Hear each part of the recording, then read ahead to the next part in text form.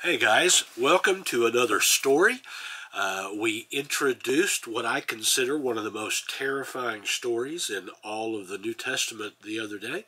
And so today I invite you to join me as we dig into the closing words that Jesus had for that message called the Sermon on the Mount.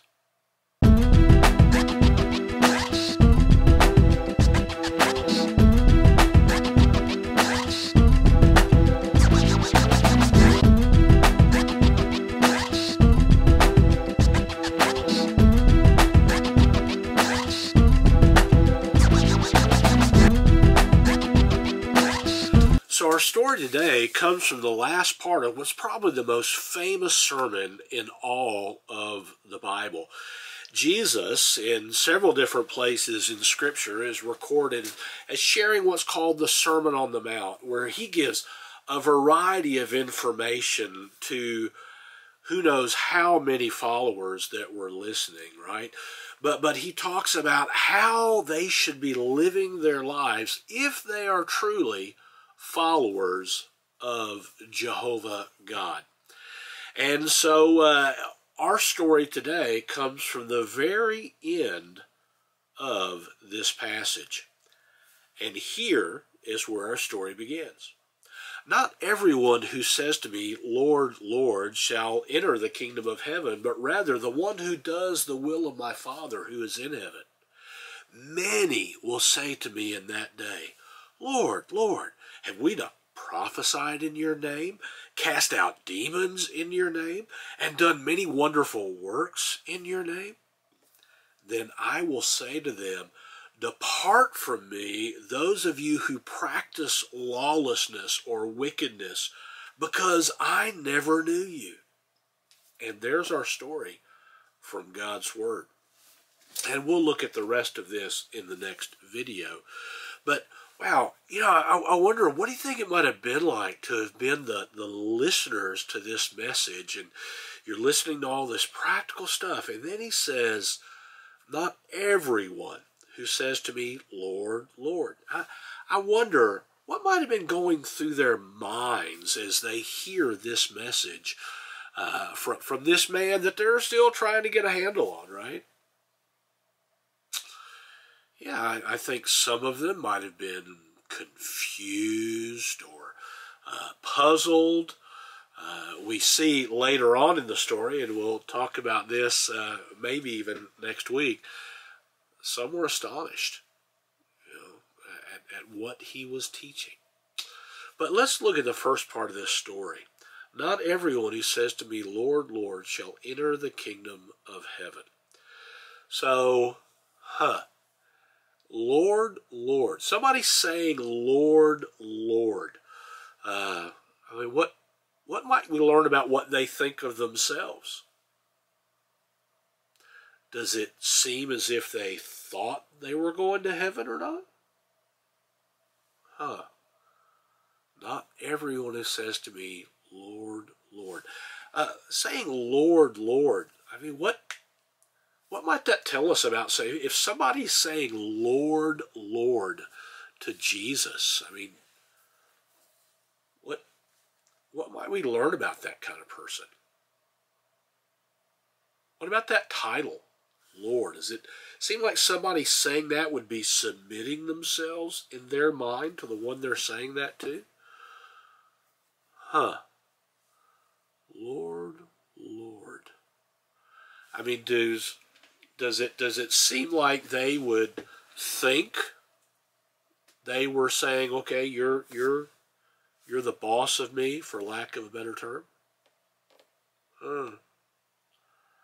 But he said just saying that isn't enough. Not everyone who says to me, Lord, Lord, shall enter the kingdom of heaven, but rather the one who does the will of my Father who is in heaven. Right? So what is the key here as far as Jesus' words? Doing the will of the Father who is in heaven. Wow. What might that tell us about Jesus' expectation? Is he I mean, in the church in America, we have taught for years that salvation is by faith, right? I mean, that Bible says that later on. Okay, so don't click heretic on the bottom of this, right? But does faith, based on what Jesus said here, should we expect faith to have some kind of act? Does it seem that Jesus expected faith to have some kind of action to it? Well, let's look at the second part of the story, because it gets even more confusing, right? He says, many will say to me in that day, Lord, Lord, have we not prophesied in your name, cast out demons in your name, and done many wonderful works in your name? So let's look at those.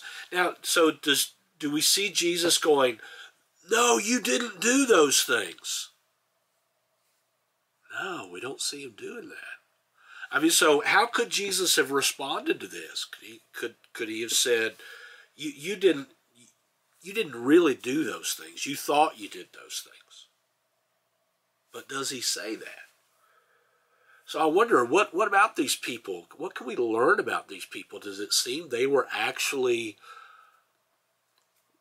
proclaiming God's word? Were they actually casting out demons? Were they actually doing, some versions say, miraculous works?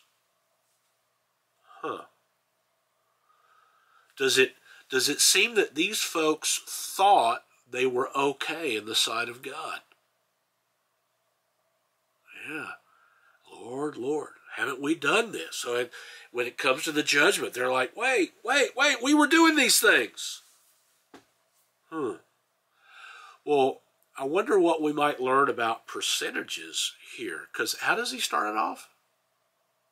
Yeah, he says, many will say to me in that day, Lord, Lord, have we not prophesied, cast out demons, done many wonderful works?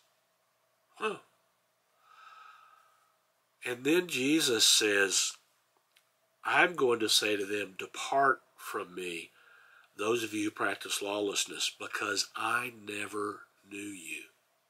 Right? Wow. So what might we learn about Jesus from the fact that he is in the place where he can say, depart from me? I mean, does it seem like he is in a place of authority when it comes to judging? And now these folks, they've prophesied, they've cast out demons, they've done many wonderful works, and yet Jesus says they are practicing lawlessness. So I wonder what we might learn about doing good things in Christ's name. Have I not done many? Have I not prophesied in your name, cast out demons in your name, done many wonderful works in your name? But, I mean, if these things are not actually of him, and he said, those of you who practice wickedness, do you see something, a connection there? That if you're doing things, even though they might seem good, but they're not actually of the Lord, are those things good or bad? Yeah, it seems like if you're doing some things that are not of God, even though they would seem like good things, that God's view of those things is practicing evil. I wonder today, are there still people who think they're doing things for God but end up practicing evil or wickedness? Yeah, I think they probably do. I wonder in your mind, I mean, you can put down in the comment section, what are some things you can think of that people do that end up being wicked things? I can think of one just really quickly. What about going to church? You say, wait. You're saying going to church can be wicked? Well, let me ask you a question. If a person goes into a building, attends a service, and thinks that's going to be enough to get them into heaven, and yet they reject the sacrifice of Christ. They reject submitting their lives to Christ, putting their faith in the finished work of Christ on the cross. If they depend on that instead of Jesus, if they depend on their attendance, would that make attendance in a church a wicked thing if it replaces the best thing? What about giving? You know, I'm all for giving. I've been a professional minister for many years, so giving has been an integral part of my life in ministry, right? I've been the beneficiary of people's faithfulness to give. But what if people are giving to get God's attention, to get God's approval? Is that then a good thing? Or when it comes to their judgment before Jesus, could it be a bad thing? What about in your life? Can you think of things in your life that you have done or are doing that your reasoning for doing them might not have been proper? You know, I can think of times in my life when I've actually witnessed to people, and I was witnessing to check off a box, not because I had a real concern for the people I was talking to. I hate to admit that. It's embarrassing, but it's true. I would love to see some of the other things you have here.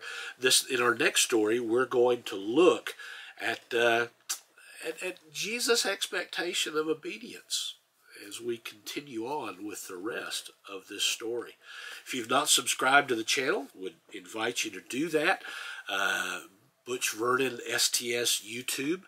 But also, I would love to see your comments. You guys have taught me so much over the comments that I've seen on Facebook or on YouTube. You see things that I can't see from my experience, especially for our folks who might not be from the West. If you're watching this, I would love to see some of your responses. But until the next time, keep on telling those Bible stories.